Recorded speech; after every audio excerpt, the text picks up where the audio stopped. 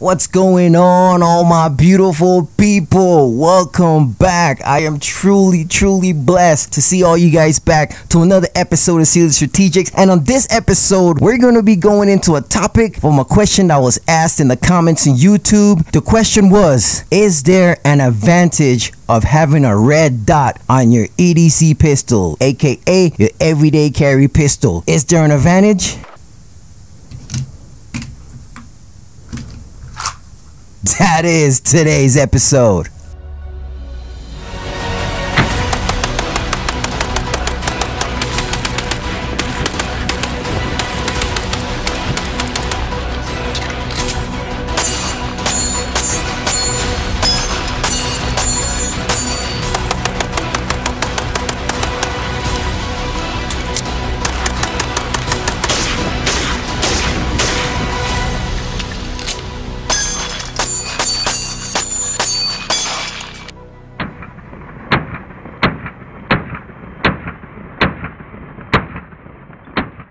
Alright, so let's get on with this topic. The question was asked in the comments on YouTube, is there an advantage to having a red dot on your everyday carry pistol? Here we have it. These are four or some of our everyday carries that we have in our household right now. And as you can see, all four of them have red dots on them. So, if that alone doesn't answer your question, then I really don't. There's really no reason for me to go further, because this right here should answer the question. Is there an advantage to having red dots on your everyday carry pistol? This is my belief. Like I said, I am by no means no subject matter expert. I am no professional. I am no expert in the field. These are just my personal opinions and how I feel. A lot of people are going to say you really don't need a red dot on your everyday carry pistols because most self-defense shootings happen within 3 to 5 feet, 3 to 5 yards type distances, right? A lot of people say is that when you're in a self-defense situation and you have to draw your weapon from concealment, a lot of the times a person is so close and it happens so fast that you're not going to have time to find a red dot, and you're literally going to be pointing and shooting, point shooting. And that's true. That is true. A lot of times if something happens, somebody attacks you, your life is in danger, this person assaulting you, literally just going to pull your gun out, point and shoot. That is true. But my thing is that even though the person is going to be so close that you might not even need your red dot and you might not even need to use the iron sights because they're so close, the first thing that I'm going to say about that is I would much rather have a red dot and don't need it than to need a red dot and don't have it. That's just number one. Number one, I would much rather have it and don't need it than to need it and not have it. The reason why I say that is because just because most self-defense situations happen within 3 to 5 yards, it happens super close and it happens super fast and you might not aim to shoot, why wouldn't you want to have that in case you need it? Because not all self-defense shootings happen in close proximity, but most of them do. Let's just make up some numbers. Let's say out of 100 shootings, right? Let's say 90% of those shootings. Matter of fact, let's say 95 of those shootings was within 3 to 5 yards and a person didn't even look at their iron sights. They literally pointed and shoot. Let's say 95%, 95 of those people, 95 out of those 100 shootings, they just literally draw the weapon, point and shoot. What about the other 5%? You know what I'm saying? A lot of people don't talk about that. A lot of people don't have that discussion. Yes, the majority of the times, most likely if you draw your weapon in self-defense, it's going to happen so quick and happen so close that you don't need your iron sights or your red dot. But, big but, what about the 5% chance of those 5 people out of the 100 who needed to actually aim and shoot? You know what I'm saying? Like I said, even though the numbers, according to the numbers and the statistics, it states that if you use a gun in self-defense, you most likely won't have to actually aim. You're literally just going to point and shoot because it happens so close and so fast. What happened to the other percent that you do need it? Wouldn't you rather want to have the advantage if you need it? If a bad guy's going to pull a gun on me, I want every advantage that I possibly have, whether it's having a light so I can see in the dark, whether it's having a red dot on my pistol so I can be a better shot, more accurate and fast. So like I said, I would much rather have it and don't need it than to need it and don't have it. And a perfect example of that, the last shooting that we had in the mall. By the time this video come out, I hope to God that there's not another shooting, but the last mall shooting where the state just passed constitutional carry 17 days prior to the shooting, and this person, law-abiding citizen, good guy with a gun, was constitutionally carrying in a mall when some random mass shooter dude decided he wants to shoot a bunch of people, and this dude braced himself up against a wall and took 10 shots and hit the mass shooter 8 times. You know what I'm saying? A quick side note about that. What really got me upset with that whole situation is that after this situation happened and this law-abiding citizen stopped this potential mass shooter 8 times, killed him dead in his tracks, the media was making the law-abiding citizen out to be a villain. I can't make this up. This law-abiding citizen, good guy with a gun, stopped the bad guy with a gun, and the media is portraying the good guy with a gun as the villain. You know what I'm saying? But anyways, that's a whole nother topic. But anyways, back to my point. I don't know the whole details of his weapons. I don't know what weapon he was carrying. I don't know. I'm assuming that he most likely didn't have a red dot. I don't know. If you guys know any details about the situation, whether or not he had a red dot or he was shooting iron sights, let me know in the comments, because I really don't know. So I can't say for sure that he did have a red dot, and I can't say for sure that he didn't have a red dot. But I'm gonna assume because he shot 8 out of 10, he made 8 out of 10 hits and hit the target, I'm gonna assume that he didn't have a red dot. I'm just making an assumption, because I feel that if he had a red dot, all 10 shots would have hit the target.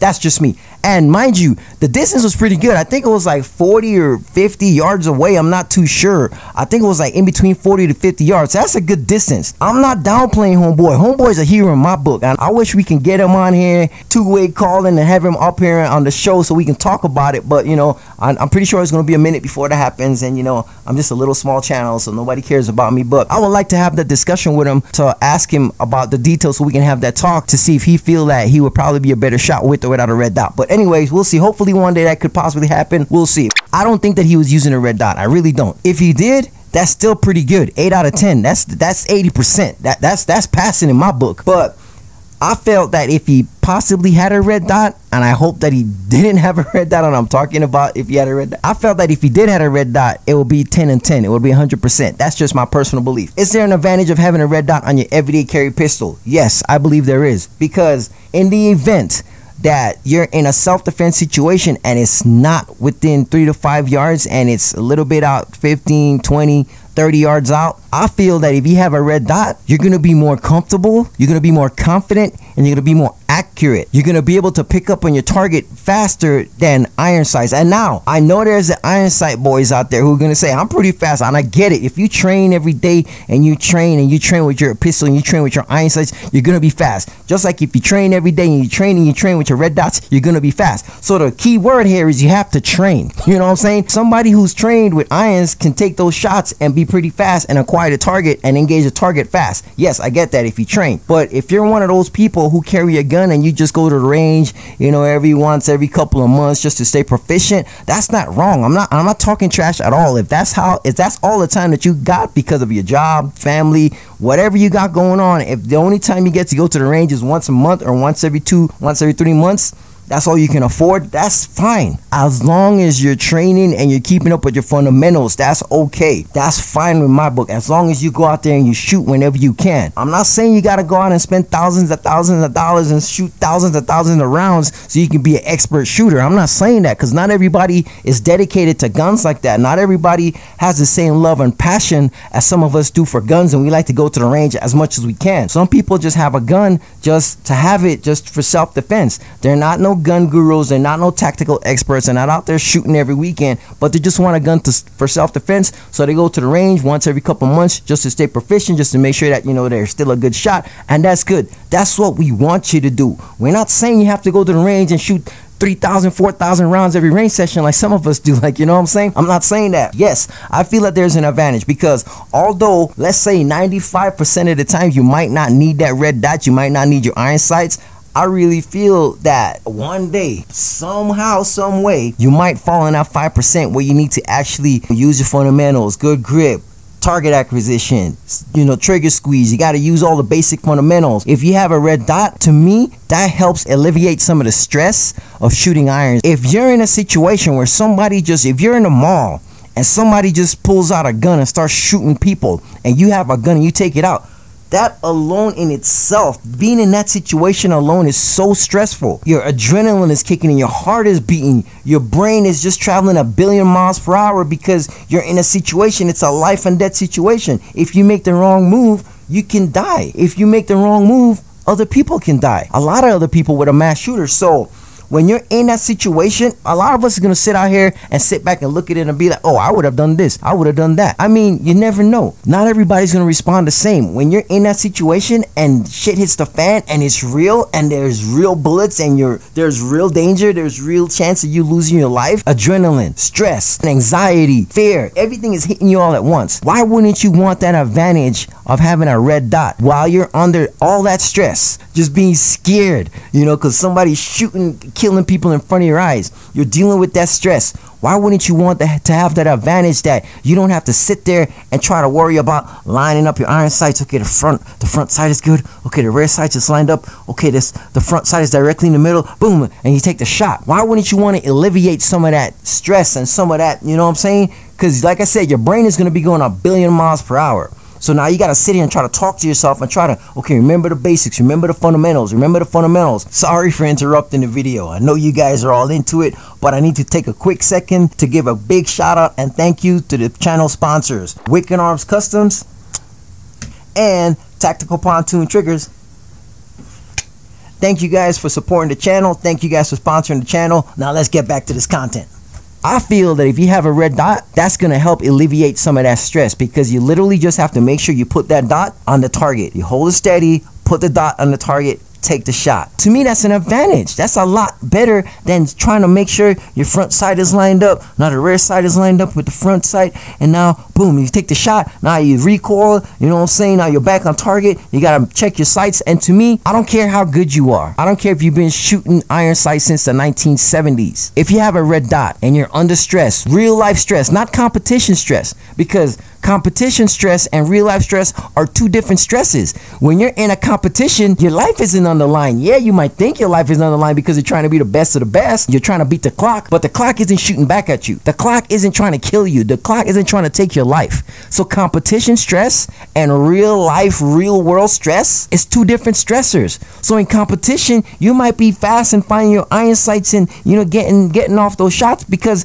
that target isn't trying to kill you or kill other people. But in real life, in the real world, if you're in that situation, someone's trying to kill you, someone's trying to kill a bunch of people around you, you're gonna be stressed. You're gonna be super stressed. You're gonna be in a whole nother level of stress that you've never been to before. Your body's gonna react. Adrenaline. You're gonna start shaking. If you're shaking and you got iron sights, you might miss that shot. Who's to say that that didn't happen with our hero shooter in the mall who stopped our mass shooter? Maybe. I don't know. I wasn't there. Like I said, I don't know if he had a red dot or not. I'm just assuming that he didn't have a red dot. I'm assuming that he was shooting with iron sights and that's why he missed those 2 shots.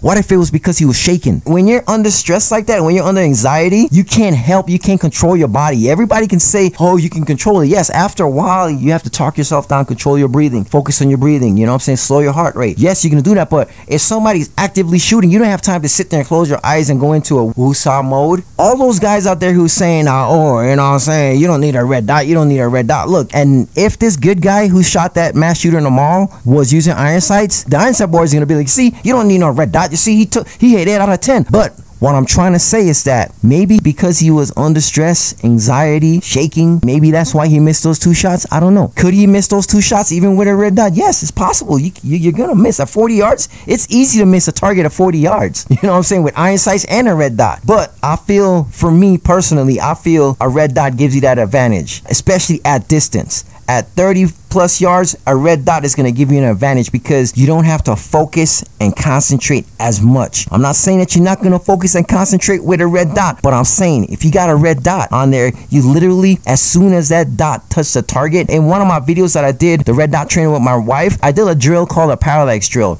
And what the parallax drill is that no matter where you see the dot on the glass, let me go ahead and unload this.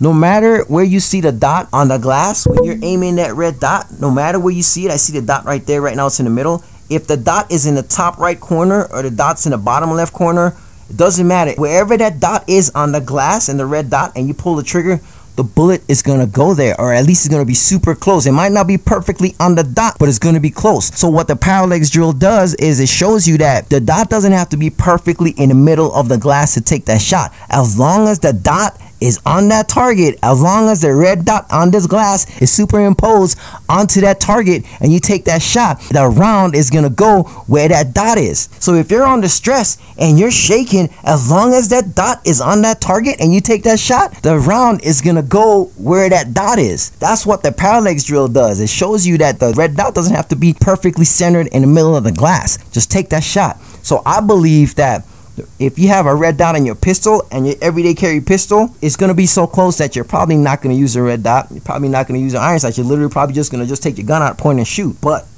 what happened to that small chance, that small percentage of self-defense shooting out there where you have to use your fundamentals, you have to line up your iron sights, you have to make sure you have good precision, you have to, at those distance shots, like I said, anything beyond 30 yards, it's easy to miss a target. It's easy to miss a 10-inch target at 30 yards with or without a red dot. But I feel with a red dot, it's easier because the red dot is there. It's not like the iron sights. Let me try to line this up. You see, when you're shooting, so check this out. When you're shooting a pistol, you have to make sure, you see how the iron sight, you see how my finger is down? The iron sight is down. So you have to make sure, look at that. You see how I point down?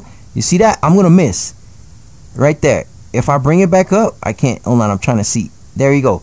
See, I have to line this up, and boom, I can take that shot. If I go upwards, I'm gonna miss.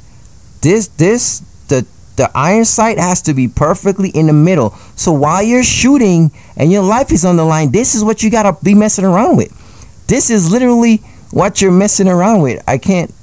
I think that's my finger right there. I can't really see. So this is what you gotta mess around with. You gotta be messing around with the iron sight. This is what you gotta mess around with in a real life situation.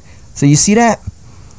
So it has to be perfectly lined up in the middle to take that shot. Now imagine this is the red dot. Now all I gotta do is put this dot on the target.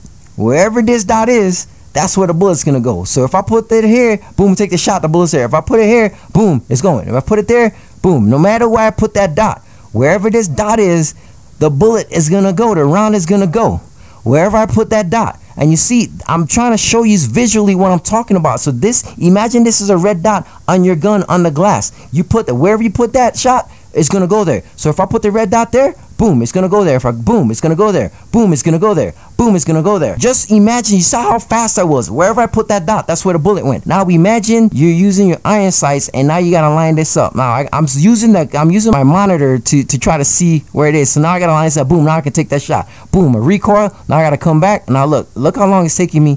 Boom, recoil. I gotta come back, line it up. Oh, wrong side. And that's what I'm talking about. This is what you have to play around with when you're shooting in a real life stressful, life is on the line, real world danger. You have to sit there and play around with front sights and rear sights and make sure that they're lined up. And to me, red dots, you just take the dot. This is the dot. You just put it. Boom, boom, boom, boom, boom. That's what I'm talking about. That's why I feel having a red dot is an advantage, because you're going to be able to acquire your targets faster. You don't have to sit there and play around and make sure the front and rear is lined up. You don't have to make sure, you don't got to be doing this with the gun. You literally just point the dot, boom, shot, boom, shot, boom, shot, boom, shot. And that's how quick it is you'll be able to acquire targets and take the shot. When you're in a self-defense, real world, life or death situation, every second counts, because every incident that I've seen with self-defense shooting, you literally have this much time to think. Get your weapon out and on target. You don't have time to sit there playing around and hoping to God that you hit. And a lot of self-defense situations videos that I've seen, or people in real life self-defense shootings, a lot of the rounds miss. A lot of the rounds miss because they literally just point and they're shooting. They're just shooting because you have to do it so quickly. So I believe, especially if you train on a regular basis and you go to the range and you train close quarter shooting, you pull your gun out. I did it in one of my videos with my wife, the red dot training with my wife, where I literally told her, just draw and shoot. Don't aim the red dot, don't aim the iron sights, just take your weapon out of holster, draw and shoot. Take that shot. And what that did for her is she realized that as long as she focused on where she wants the bullet to go, the bullet's gonna go in that vicinity. And she started realizing that she, because a lot of the times when my wife is on the range and she's drawing, she'll sit there like this forever searching. She's fishing for the red dot. And I'm like, babe, in a self-defense situation, when this person is this close to you, up 3 yards or less, you don't have time to be sitting there looking for the dot. When that person is so close to you, literally just gonna take the gun out and shoot, just point and shoot. And she started realizing that day on the range that wherever she looked, wherever she put her eyes, the bullet, the round, when she draw her weapon and take the shot, the round is in that vicinity, like about this big. It's in a, like a 3 to 4 inch vicinity when she taking that shot. And that builds up her confidence, because now she knows that if something happens and somebody's super close to her, she don't have to sit there and worry about trying to, oh, let me find a red dot. She literally knows that she can pull the gun out, point, and shoot. As long as she's looking at the area that she wants the round to go to, the round is going to go to that area. To answer your question, is having red dots in your EDC, your everyday carry pistols, an advantage? Yes, I believe it's an advantage. Even though most shootings happen so close and so fast that you don't have time to look at your sights or your red dot, I still feel in the event, in the small chance, the small chance that you might need to shoot somebody in self-defense at a distance, the red dot is going to be a big advantage. That's what I feel. But anyways, man, thank you guys for tuning in. Thank you guys for subscribing to the channel. If you haven't subscribed to the channel already, what are you waiting for? What are you waiting for? Go ahead and hit that subscribe button. Make sure you guys like the video, share it. Make sure you guys turn on the notification bell so you guys get notified every time we drop another bang, bang, bang, bang video. I know you guys are checking out my t-shirt, man. I'm famous in YouTube t-shirt. If you guys like this t-shirt, make sure you guys hit up the merch shop. The link will be in the description. Get your 2A apparel. We got many other 2A and gun loving designs on there. Go ahead and hit that link in the description. Show your support to the Second Amendment by rocking your 2A t-shirts. I'm slowly trying to get famous in YouTube. We're not there yet, but we're getting there, man. Thank you guys. We'll see you guys in the next video. And remember, be greater than you were yesterday. Train so you're always ready, so when shit hits the fan, you don't have to get ready. Stash Sergeant Sealy is out.